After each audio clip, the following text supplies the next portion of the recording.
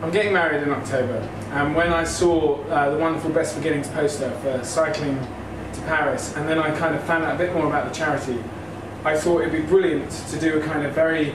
different kind of stag do with me and my mates, where we could do something where we could really try and make a difference for young people's lives. And I think all of the stags who are coming and are still committed to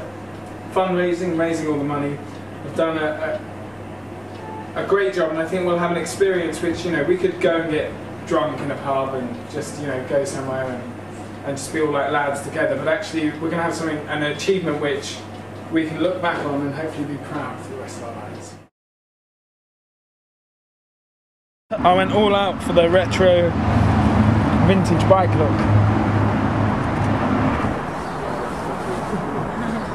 It was a way of getting more crucial funds for the wonderful charity.